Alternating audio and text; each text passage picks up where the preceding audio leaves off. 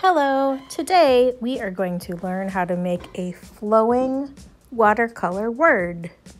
So get out your paints, your half full container of cold water, your brushes, and your thicker white paper. You're also going to need paper towel, just in case you spill, or also to clean up your brush. So we're going to fold the paper in half, hamburger, and fold it back and forth a few times. And what's happening is you're weakening this line on the paper, and then you're going to be able to tear it smoothly. So I'm using my nail and I'm firmly crisping it, and then I can gently tear it in half. Now I have a half sheet of paper. Decide what word you'd like to make. You could create any word or your name. I am sketching out my word using pencil, and then I'm going to go over it with Sharpie. When I put my paper on top of the Sharpie, I will be able to see through it. I'm writing in a cursive script, but you could also print if that's what you prefer. Now, do you see how you can actually see through the paper? I can see the word create. So what I'm gonna do now is I'm gonna take my water and use clean water. Mine's a little dirty here. And I'm looking at which brush I think would be better to use. And then I'm just going to trace over the first couple of letters with just water. Take your time, do it neatly and beautifully, and then grab a color on your brush and drop the color into the wet area on your paper, and it will just flow. Clean your brush when you switch colors, and then use another color. Think about using colors that are next to each other on the color wheel or next to each other on the rainbow.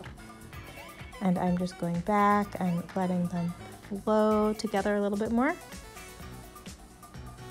If it starts to dry, you can add a little bit more water. You want it to stay wet so that when you drop the color in, the color will flow. Cursive script works really well for this because all of the letters are connected. So the different colors will flow together really beautifully if you write this in cursive.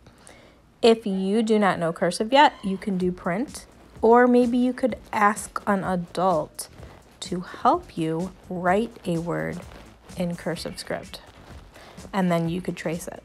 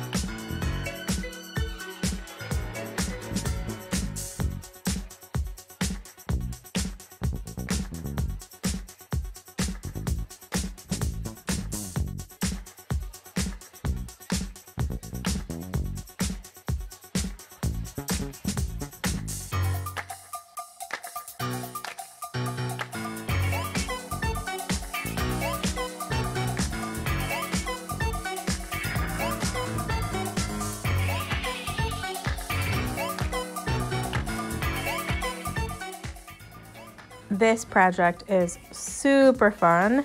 You can do a whole bunch of them and experiment with different color schemes. And remember when you're done to clean up your work area. So make sure to keep your paints opened so that they can dry completely before you close them and put them away. And put your painting up high so that it can dry without getting disturbed by your cat or your little brother. Have fun, and then take a picture and post it on Seesaw so everyone can see your wonderful work.